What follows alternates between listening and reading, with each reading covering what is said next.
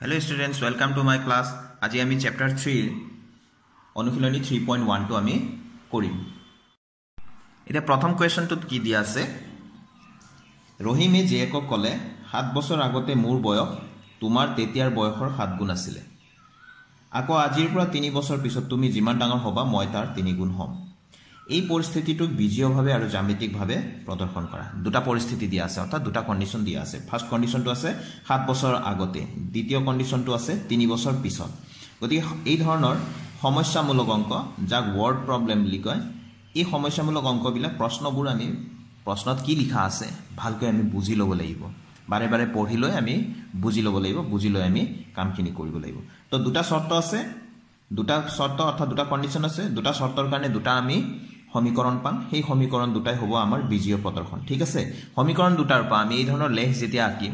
লেখ বিলাকে হ'ব আমাৰ জ্যামিতিক প্ৰদৰ্শন ঠিক আছে আমি এতিয়া স্টাৰ্ট কৰো তো প্ৰথম আমি ৰহিম আৰু জিয়েক দুজনৰ কথা কোৱা হৈছে ইয়াতে তো আমি বয়সৰ কথা যেতিয়া ক'ব বয়সৰ তুলনা কৰে বৰ্তমান বয়সটো আমি ল'বই লাগিব বৰ্তমান বয়সৰ লগত আমি তুলনা কৰিব লাগিব সেইকাৰণে আমি লৈছো ধৰা হল ৰহিমৰ বৰ্তমান বয়স x জিয়েকৰ বৰ্তমান বয়স y 7 বছৰ আগৰ কথা কৈছিলে তেনেহলে আজি যদি x আছিল ৰহিমৰ বয়স 7 বছৰ আগতে কিমান হ'ব আজি যদি তোমাৰ বয়স 15 হয় 7 বছৰ আগত তুমি কিমান আছিলা নিশ্চয় সৰু আছিলা 15 তকৈ সৰু আছিলে এতিয়া বৰ্তমান যদি 15 হয় 7 বছৰ আগত নিশ্চয় 15 ৰ পৰা 7 মাইনাস কৰিলে যিমান হ'ব কিমান গতিকে ৰহিমৰ বৰ্তমান বয়স x গতিকে ৰহিমৰ 7 বছৰ আগতে বয়স আছিল x - x ৰ পৰা 7 টো মাইনাস কৰি দিম ঠিক আছে তো আকৌ জিয়েকৰ 7 বছৰ আগতে জিয়েকৰ বয়স কিমান আছিল নিশ্চয় বৰ্তমান যদি y হয় 7 বছৰ আগতে y ৰ পৰা 7 মাইনাস কৰিলে যিমান হ'ব কিমান আৰু এটা কথা কৈছে 3 বছৰ পিছত হয়নে 3 বছৰ পিছত ৰহিমৰ বয়স কিমান হ'ব আজি যিমান আছিল তাৰ লগত আমি 3 টো প্লাস কৰিব লাগিব পিছৰ কথা কোৱা হৈছে হয় হ'ব অৰ্থাৎ হোৱা নাই এতিয়াও হ'ব জিয়েকৰটো কিমান হ'ব তেনেহলে y + 3 তো প্ৰথম শৰ্ত মতে কি কৈছিলে আমি আকৌ এবাৰ তোমালোকে প্ৰশ্ন পঢ়িছো তাত কৈছে 7 বছৰ আগতে অৰ্থাৎ ৰহিমে কৈ আছে 7 বছৰ আগতে মোৰ বয়স তো ৰহিমৰ বয়স 7 বছৰ আগতে কিমান আছিল x - 7 লিখি লোৱা ৰহিমে ক'লে যে 7 বছৰ আগতে মোৰ বয়স তোমাৰ তেতিয়াৰ বয়স অৰ্থাৎ জিয়েকৰ তেতিয়াৰ বয়স 7 বছৰ আগৰ বয়স y - 7 তেতিয়াৰ বয়সৰ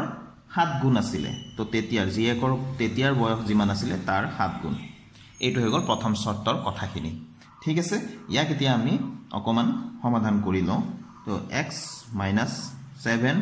এইটো পূৰণ কৰিব লাগিব নহয় জানো ব্ৰেকেট দিয়া আছে এইখিনিৰ পৰা এইটো সীমা দিয়া আছে 7 ৰে আমি পূৰণ কৰিম 7y - 7 7 49 আমি গুটেইবিলাক আমি বাওফাললৈ লৈ আনিলো x - 7y - 7 আগৰ পাই আছে ধ্ৰুব সংখ্যাবিলাক সদায় আমি পিছত লিখিম -49 টো সমান চিনৰ এইটো সাইডত লৈ আনিলে +49 হ'ব ইফালে কি থাকিলে গুটেখিনি লৈ গলো যেতিয়া 0 থাকিলে এতিয়া ইয়াৰ পৰা পালো আমি x - 7y যেহেতু এইটো ধ্ৰুব সংখ্যা কেটা আমি যোগবিয়োগ কৰিব পাৰো আমি এটা কৰিম +42 = 0 এইটো হল প্ৰথম আমাৰ সমীকৰণ প্ৰথম শৰ্তটোৰ বিজীয় প্ৰদৰ্শন হৈ গল এতিয়া দ্বিতীয় শৰ্ত মতে কি কৈছে দ্বিতীয় শৰ্ত মতে কি কৈছে আমি পঢ়ি চাও 3 বছৰ পিছত তুমি যিমান ডাঙৰ হবা কোনে কৈ আছে ৰহিমে মই তাৰ 3 গুণ হম অৰ্থাৎ 3 বছৰ পিছত ৰহিমৰ বয়স হ'ব x + 3 আৰু জিয়েকৰ বয়স হ'ব y + 3 এটা আমি ওপৰত লিখাই আছিল হয়নে তো ৰহিমে ক'লে তোমাৰ বয়সৰ কিমান হম 3 গুণ হম ৰহিম যিমান ডাঙৰ হ'ব জিয়েক যিমান ডাঙৰ হ'ব এই জিয়েকৰ বয়সৰ 3 গুণ হ'ব ৰহিম তো আমি কথাখিনি এটো লিখিলো দ্বিতীয় শৰ্তৰ কথাখিনি এটুকো আমি আগৰ দৰে অকমান সমাধান কৰি দিও x + 3 + 3y + 9 তো আমি এটো সাইড চেঞ্জ কৰি লৈ আহিলো গুটেইবিলাক x - 3y + 3 - 9 হ'ব = 0 তো এতিয়া আমি কি পাম x - 3y এটো নিশ্চয় -6 পাম = 0 এতিয়া এইটো হৈ গল দ্বিতীয় শৰ্তৰ বিজীয় প্ৰদৰ্শন এটাকে আমি লিখি দিম এটাকে 1 আৰু অৰ্থাৎ সমীকৰণ 1 আৰু 2 টোই প্রদত্ত পরিস্থিতির প্রশ্ন দিয়া পরিস্থিতির প্রদত্ত পরিস্থিতির বিজীয় প্রদর্শন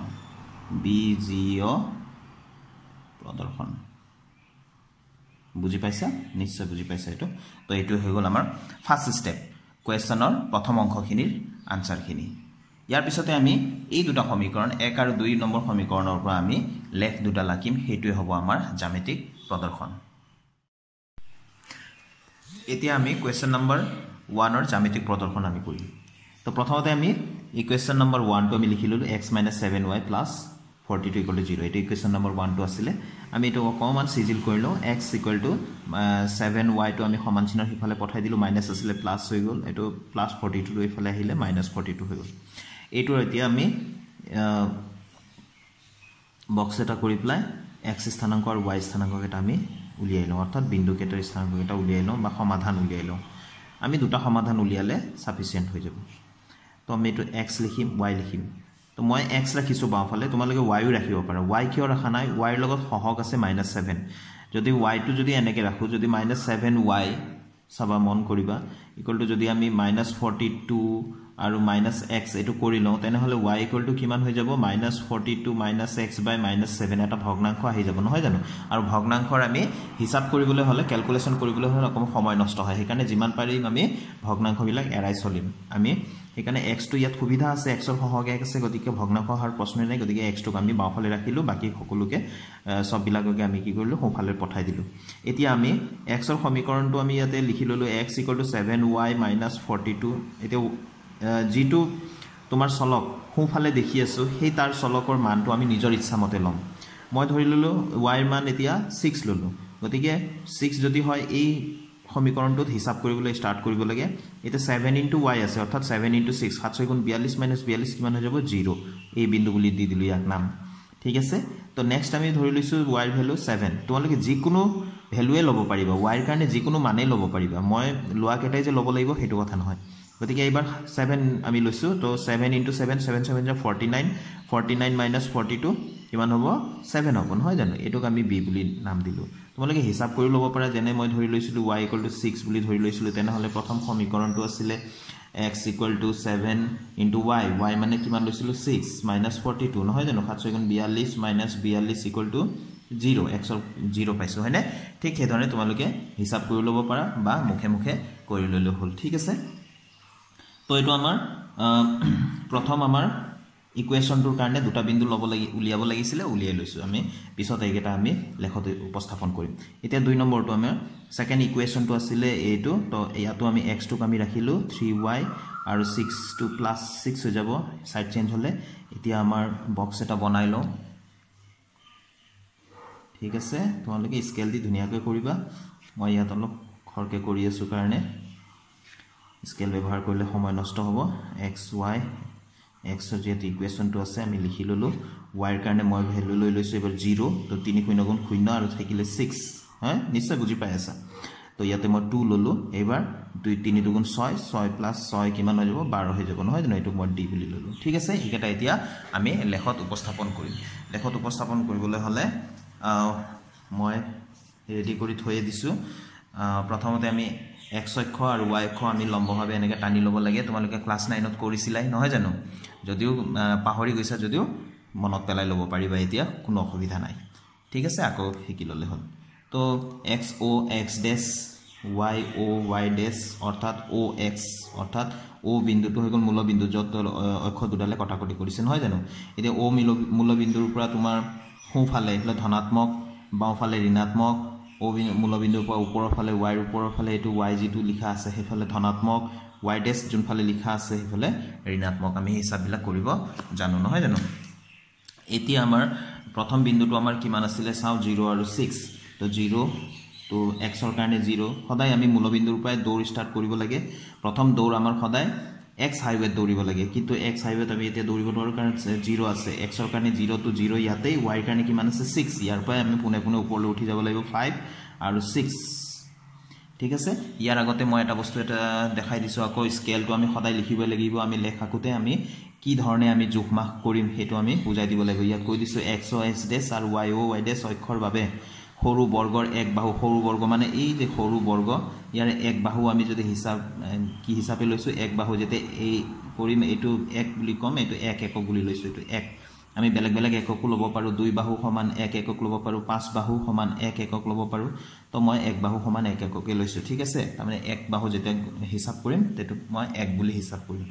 তো প্ৰথম বিন্দুটো আছিল আমাৰ 0 আৰু 6 তো 0 to 0 ইয়াতে x ৰ মান আৰু y মান আছিল 6 তো ওপৰলৈ আমি 6 6 ঘৰ উঠি গলো 1 2 3 4 5 6 নহয় জানো ইয়াত আমি বেছি ডাঠকৈ এনেকৈ কৰিব নালাগে যেটো বিন্দু পৰে ধৰি লৈছো ইয়াত আমি বিন্দুটো হৈছে ইয়াত সৰুকৈ দিলে হ'ল তাৰ চাৰিওকাষে ঘেৰ বনাই দিলে হ'ল তো এটো হৈ গল আমাৰ a b আছে 7 7 x ৰ ফালেও 7 যাম ইয়াৰ পৰা আমাৰ যেহেতু ধনাত্মক গতিকে সোঁফালে যাম 7 আমি আহি গলো 1 ঘৰ 2 ঘৰ 3 ঘৰ 4 ঘৰ 5 ঘৰ 6 ঘৰ 7 ঘৰ কৈ এনেকৈ আহি গলা আৰু y আছে 7 তো ধনাত্মক ঋণাত্মক হলে তলফালে গলা হেতেন ধনাত্মক যেহেতু ওপৰৰ ফালে যাম এটো 5 ঘৰ 6 ঘৰ 7 ঘৰ তোমালোকে গন্তি কৰি লবা এটো হৈ গল b তো প্ৰথম টেবুলৰ প্ৰথম তালিকাখনৰ আমি দুইটা বিন্দুৱে বহুৱাই দিলো বহুৱাইছো যেতি একেটাক আমি লগ লগাই দিম স্কেলেৰে এইটো হৈ গল আমাৰ প্ৰথম লেখ যিমান পাৰি দীঘল কৰি দিব লাগে দীঘল কৰিলে আমাৰ দেখাত ভাল হয় তো এটো কাৰ লেখ হয় 1 নম্বৰ সমীকৰণৰ 1 নম্বৰ সমীকৰণটো কেনেকৈ আছিল x -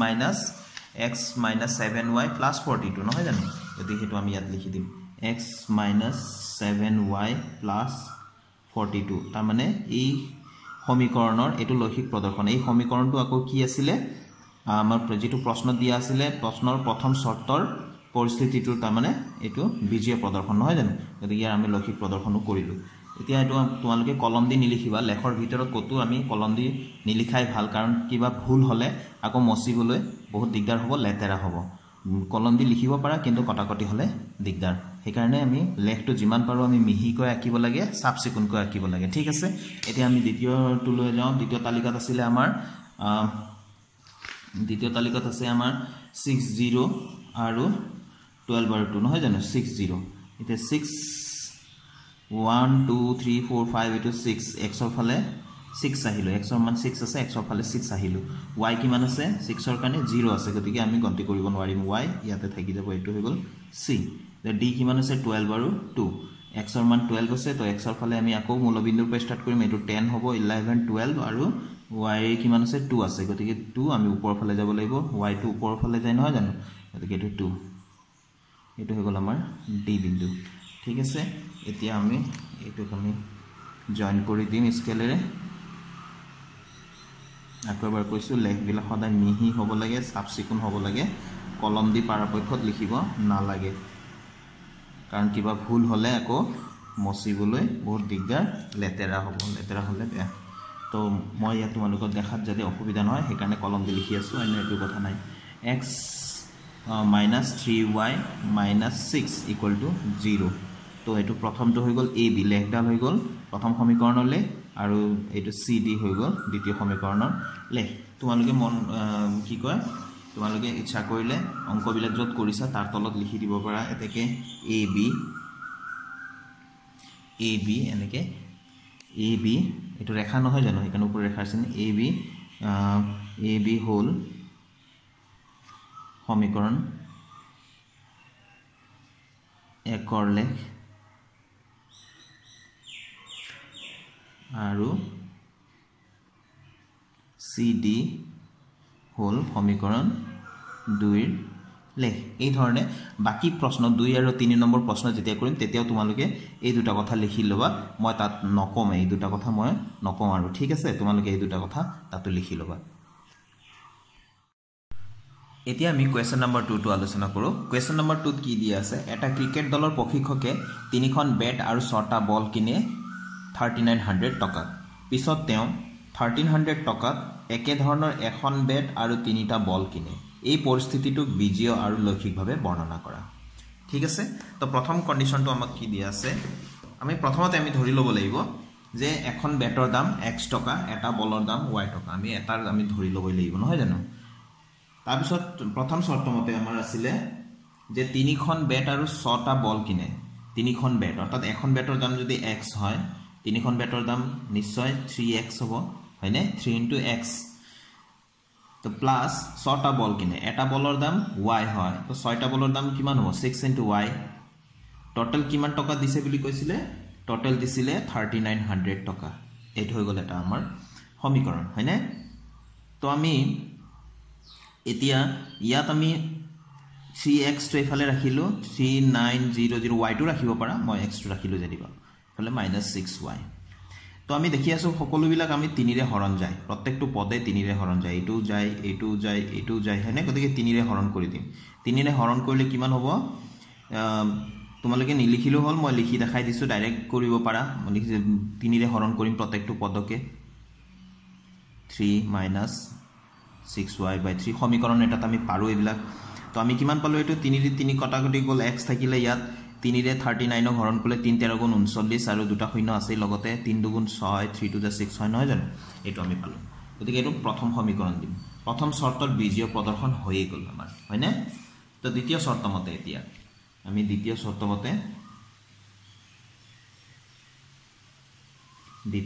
মতে কি দিয়া আছে কোৱেশ্চনটো চোৱা যে কৈছে 1300 টকাত এখন বেট আৰু তিনটা বল কিনে 1300 টকা দিছিলে মোট কেইটা বেট কিনে এটা বেট কিনে x টকা যাৰ দাম আৰু লগতে কি কিনিছিলে তিনিটা বল তো 3y সমান কিমান টকা দিছিলে 1300 টকা নহয় জানো ইয়াত আমি x আৰু y ভিতৰত কোনটো ৰাখিম x টো ৰাখিম কাৰণ ইয়াৰ সহগটো কি হৈ আছে x আছে সৰি 1 আছে গতিকে এটো আমি ৰাখিম তো 1300 minus 3y এটো হৈ গল আমাৰ দ্বিতীয়টো শৰ্তৰ বীজীয় প্ৰদৰ্শন ঠিক আছে তো এতেকে 1 আৰু 2 টোই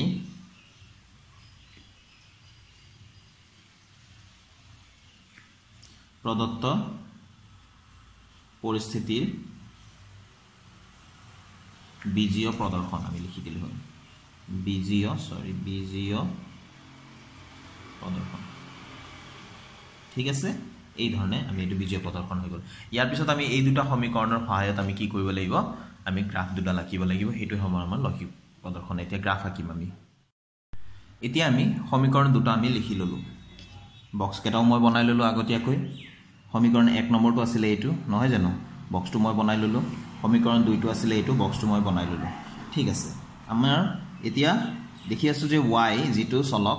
আমাৰ খুফালে আছে সমীকৰণটো নহয় জানো গতিকে এই চলকটোৰ মানে আমি নিজৰ ইচ্ছামতে লম যেহেতু এটো 1300 হয়নে আমাৰ এটো এই ভ্যালুটো যেহেতু বহুত ডাঙৰ গতিকে আমি y ভ্যালুটো আমি ডাঙৰ হিচাপে আমি লম y ভ্যালুটো প্ৰথমতে মই ললিছো 600 তো তুমি কল্পনা কৰা 1300 minus 2 into 600 নহয় জানো তো ইয়াতে 2 into 600 2 আৰু 600 পূৰণ কৰিলে কিমান হ'ব 1200 তো 1300 ৰ পৰা 1200 মাইনাস কৰিলে কিমান হ'ব 100 হয়নে তো আকৌ আমি ইয়াত লৈ লৈছো ধৰি লৈছো 300 y মানে লৈ আছো x ৰ মানো ল'ব পাৰা কিন্তু x ৰ মান আমি উলিয়াম বুলি আমি এই ধৰণে আমি বনাই লৈছো সিডিল কৰি লৈছো হেকাৰণে আমি y মান লৈ আছো তো y মানে এবাৰ 300 লৈছো এতে y টো 2 লগত পূৰণ কৰি লোৱা কিমান আছে y 300 লৈছো গতিকে 2 লগত পূৰণ কৰিলে 600 হ'ব নহয় জানো 1300 পৰা 600 গলে 700 হয়নে তো এটো আমি a বুলি কৈ ললো এটো আমি b বুলি আমি ললো ঠিক আছে তোমালোকৰ যদি খেলিমেলি লাগে এটো সাইডত তোমালোকে হিসাব কৰি লব পাৰা হিসাব কৰিলে সময় নষ্ট হয় হেকাৰণে মুখে মুখে কৰিবলৈ চেষ্টা কৰিবা এটা মই কৰি দেখাই দি আছো তো আমি y ললো প্ৰথমতে 600 নিজৰ ইচ্ছামতে লৈছো তোমালোকে যি কোনো লব পাৰা তো x ৰ মান কিমান হ'ব x আছে 1300 minus 2 into কিমান হ'ব 600 লৈছিলো y মান 2 into y গতিকে 2 into y টো আমি কি লিখিম y মান লিখিম তো 1300 minus 1200 এটো হৈ গল 1300 পৰা 1200 গলে 100 ঠিক এই ধৰণে দ্বিতীয়টো তোমালোকে হিসাব কৰি চাবা তো মুখে মুখে ওলাই যায় আসলতে তো যে নহক এতিয়া আমি নেক্সট লৈ আহো ইয়াত আমি কিমান লম y মানটো মই ধৰি লৈছো 400 লৈছো প্ৰথমতে ঠিক আছে তো আমি 3 আৰু y টো পূৰণ কৰিলো 3 4 গুণ 12 তো 1200 হ'ব 1300 পৰা 1200 গলে 100 পাম আমি নিশ্চয় হয়নে এটা c পাই গলো এতিয়া নেক্সট মই লৈছো ধৰি লৈছো 100 ললো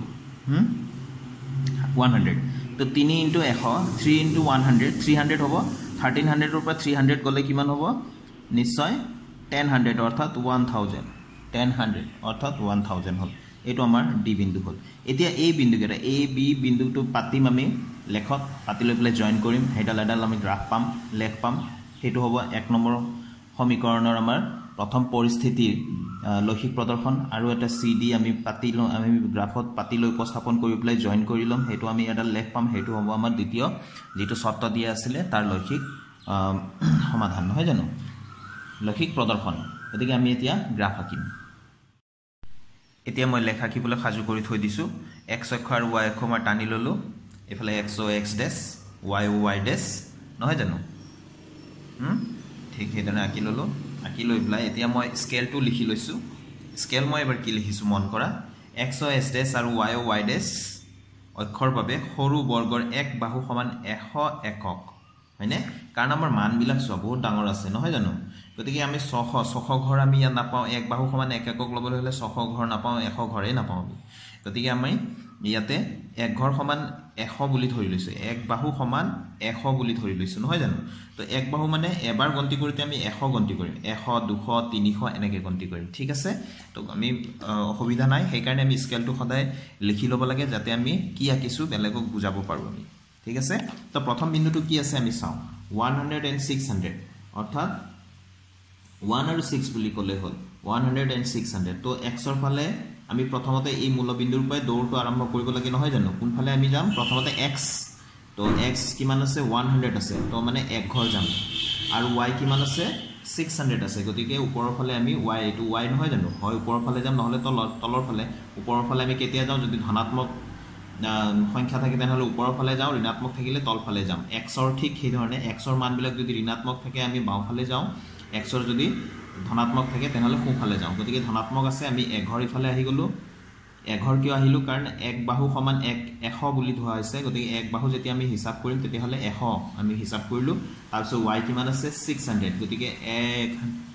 200 300 400 500 600 গতিকে এই বিন্দুটো হৈ গল আমাৰ প্ৰথম এই বিন্দুটো ঠিক আছে ইয়াক চাৰিওকাষে হেৰি ঘেৰ কৰি দিয়া যাতে তুমি বুজাইছা যে মোৰ বিন্দুটো ইয়াত আছে এই বিন্দু এটো তাৰপিছত 700 and 300 তো প্ৰথমতে 700 আকৌ মূল বিন্দুতে আহি গলো 5 6 7 তাৰপিছত 300 আছে ওপৰলৈ 1 2 3 300 আমি গলো এইটো আমি হৈ গল বি বিন্দু নহয় জানো এ আৰু বি বিন্দু স্থাপন কৰিলো প্ৰথম টেবুলটো সম্পূৰ্ণ হল গতিকে আমি এটা লগ লগাই দিম এইটো আমাৰ হ'ব প্ৰথম সমীকৰণ অৰ্থাৎ প্ৰথম শৰ্ত যেটো দিয়া আছিল প্ৰশ্নত তাৰ লৈখিক প্ৰদৰ্শন এইটো আমি আঁকি দিলো ঠিক আছে অকন দীঘল কৰি দিও যিমান পাৰা দীঘল কৰি দিব লাগে দেখা ধুনিয়া হয় তো এটো আছিল আমাৰ প্ৰথম সমীকৰণটো লৈখিক প্ৰদৰ্শন গতিকে ইয়াত আমি লিখি দিম প্ৰথম সমীকৰণটো কি আছে প্ৰথম সমীকৰণটো x = 1300 - 2y তোমালোকে কিন্তু মই আগতেও কৈছো এতিয়াও কৈ আছো যে কলম দি কিন্তু লেখৰ ভিতৰত কেতিয়াও নিলিখিবা কাৰণ কটাকটি হলে লিখিলেও একো কথা নাই কিন্তু কটাকটি হলে কি হয় মচিব নোৱাৰি লেতেৰা হ'ব গতিকে যিমান পাৰি পেন্সিল দিয়ে লিখিবা মই তোমালোকক দেখাৰ সুবিধাৰ কাৰণেহে মই পেন দি লিখি আছো ঠিক আছে তো এটো আমাৰ প্ৰথম আমাৰ হৈ গল এতিয়া দ্বিতীয়টো আমি পটপট কৰি চাও 100 and 400 x ৰ মানটো আগতে গন্তি কৰিম x হাইৱে বুলি কয় x হাইৱেতে প্ৰথমতে দৌৰিম কোৰপা দৌৰিম ইয়াত মূলবিন্দুৰ পৰা যত o বুলি লিখা আছে 100 এঘৰ গলো তাৰপিছত 400 আছে y ওপৰৰ ফালে যাম 1 2 3 4 এটো হৈ গল আমাৰ c বিন্দু ঠিক আছে আৰু d বিন্দুত কি আছে 10 অর্থাৎ 1000 মানে 10 10 তো 10 ঘর যাম এফালে এটু 5 ঘর এটু 10 ঘর হৈ গল আকো y মান কিমান আছে 100 গতিকে এক ঘর উপৰ লৈ যাম একটু ধুনিয়াকৈ আমি টিক কৰি দিয়া আৰু ইয়াৰ চাৰিওফালে ঘেৰ কৰি দিয়া এইটো হৈ গল আমাৰ d বিন্দু নহয় জানো গতিকে ইয়াতে d বুলি লিখি দিলো আইতে c আৰু d টো আমি লগ লগাব লাগে লেখ দুটালে কটাকটি কৰি আছে তাৰ মানে তো এইটো হৈ গল আমাৰ ধুনিয়াকৈ এনেকে দীঘলকৈ টানি দিয়া যিমান পাৰা আৰু লেখ বিলা সদায় মিহি হ'ব লাগে যিমান পাৰি আমি সাপ সিকুন মিহি কৈ আকিব পাৰিব লাগে তো এটো হৈ গল আমাৰ কাৰ দ্বিতীয়টো সমীকৰণ আছিল x = 1300 - 3y ইয়াৰ লক্ষিক প্ৰদৰ্শন ঠিক আছে তো এনেকৈ আমি দ্বিতীয়টোৰ কাৰণেও গ্ৰাফ আমি আকি দিলো হয় এয়া হৈ গল আমাৰ কোৱেশ্চন নম্বৰ 2 ৰ সম্পূৰ্ণ সমাধান তো আমি কোৱেশ্চন নম্বৰ 3 লৈ আগবাঢ়ো কোৱেশ্চন নম্বৰ 3 দিয়া আছে 2 কেজি আপেল আৰু 1 কেজি আঙুৰৰ দাম এদিন আছিল 160 টকা এমাহৰ পিছত 4 কেজি আপেল আৰু 2 কেজি আঙুৰৰ দাম হ'ল 300 টকা এই পৰিস্থিতিটো বিজীয়ভাৱে আৰু লৌকিকভাৱে প্ৰদৰ্শন কৰা বুলি কৈছে ঠিক আছে তো আমি 1 কেজি আপেল আৰু 1 কেজি আঙুৰৰ দাম ধৰি লৈছো x আৰু y বুলি প্ৰথম শৰ্তমতে দিয়া আছে 4 কেজি আপেল আৰু 1 কেজি আঙুৰ সৰি প্ৰথম শৰ্তমতে দিয়া আছিল 2 কেজি আপেল আৰু 1 কেজি আঙুৰৰ দাম হয়নে তো 2 কেজি আপেলৰ দাম নিশ্চয় 2x হ'ব কাৰণ 1 কেজি আপেলৰ দাম যদি x হয় 2 কেজি আপেলৰ দাম 2x হ'ব প্লাস 1 কেজি আঙুৰৰ দাম 1 কেজি আঙুৰৰ দাম আমি y বুলি ধৰিয়ে থৈছো আমি টোটাল মুঠ টকা তেওঁ দিছিলে 160 হয়নে তো এটো হৈ গল আমাৰ প্ৰথম সমীকৰণ এতিয়া দ্বিতীয়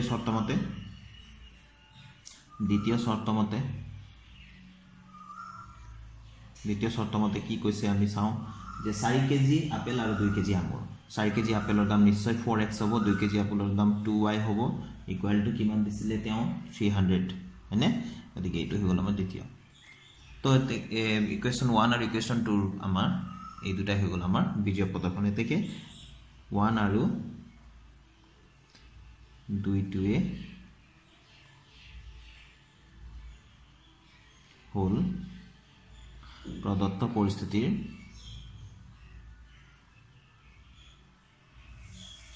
বীজীয় প্ৰদৰ্শন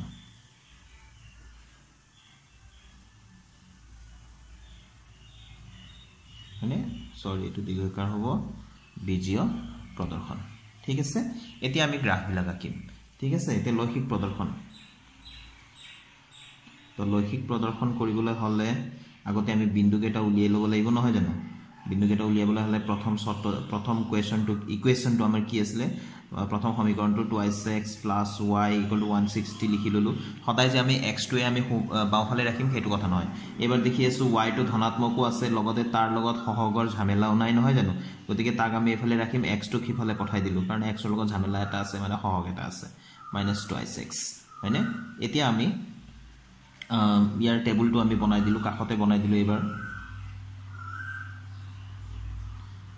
এটো x এটো y ৰ কাৰণে এবাৰ সমীকৰণ আছে 160 - 2x তাৰ মানে এবাৰ আমি x টো আমাৰ এই সমান চিনৰ সোঁফালে আছে x চলকটো নহয় জানো গতিকে তাৰ মানটো আমি ধৰিম এতিয়া তোমালোকে নিজৰ ইচ্ছামতে ধৰি ল'ব পাৰা মই ধৰি লৈছো এতিয়া 1 2 3 4 ধৰিলে নহব কমসে কম 10 20 30 এনেকে ধৰি লওঁ 10 বুলি যদি মই এতিয়া কি কয় 30 ধৰি লৈছো 30 ধৰিলে 3 2 যদি x টো লগত 2 পূৰণ হৈ আছে তাৰমানে x মানে 30 লগত 2 পূৰণ কৰিলে 60 হ'ব 160 + 60 মাইনাস কৰিলে 100 হ'ব নহয় জানো গতিকে এবাৰ আমি ধৰি লৈছো আমি যিকোনো ধৰিব পাৰা তোমালোকে মই ধৰি লৈছো এবাৰ 50 ধৰিলে কিমান হ'ব এটো আমাৰ কিমান হৈ গ'ল 50 আৰু 2 পূৰণ কৰিলে 100 হৈ গ'ল 160 এটো 60 থাকিব নহয় জানো এটো আমাৰ হৈ গ'ল a আৰু b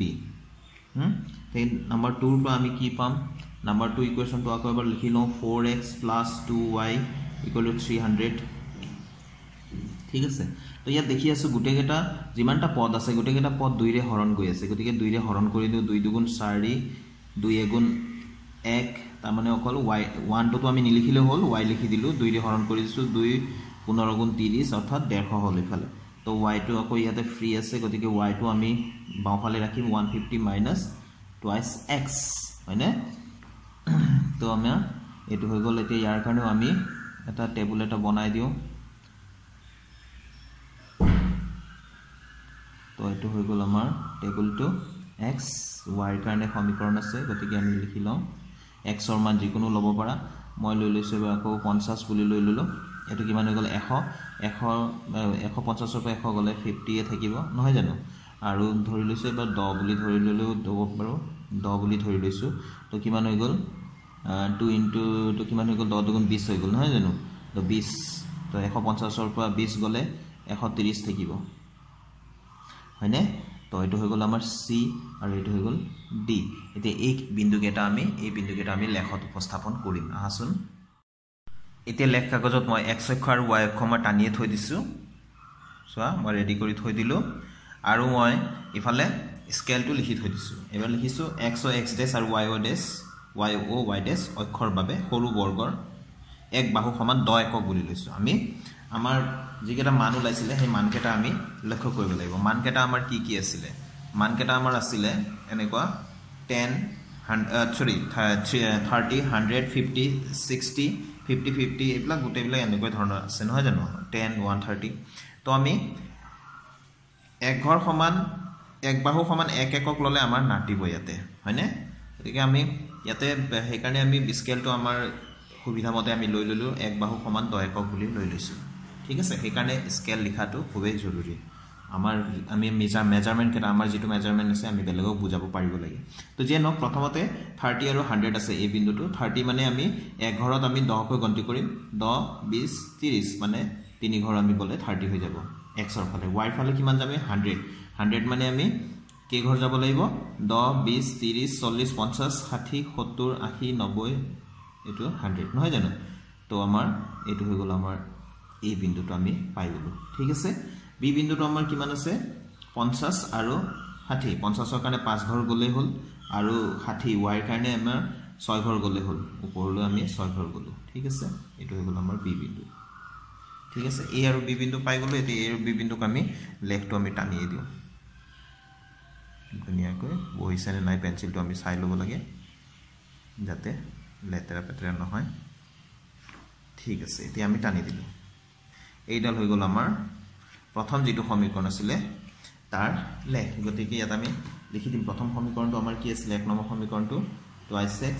+ y = 160 তোমালোকে সদায় পেন্সিল দিয়ে লিখিবা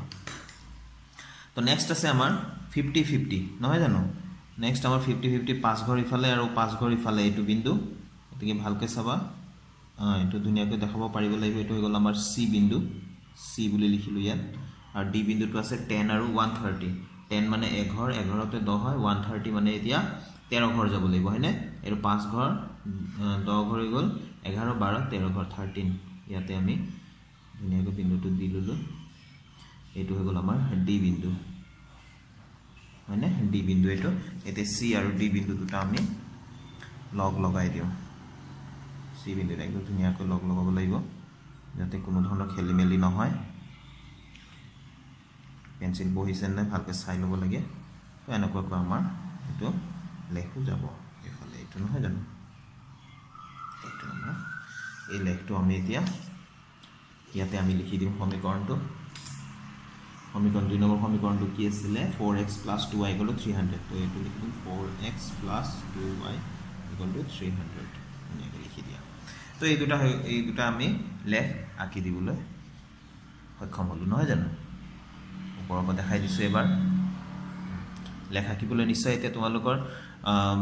যদিও পাহৰি গৈছিলা ক্লাস 9 ত তোমালোকে আকিছিলা যদিও পাহৰি গৈছিলা এতিয়া নিশ্চয় তোমালোকৰ মনত আহি গৈছে হয়নে ঠিক আছে তো ইয়াৰ লগে লগে আমি কোৱেশ্চন নম্বৰ এক্সাৰসাইজ 3 ৰ গোটেইটা কোৱেশ্চন আমি শেষ কৰি দিলো নিশ্চয় মোৰ ভিডিঅ তোমালোকক সহায় কৰিছে ধন্যবাদ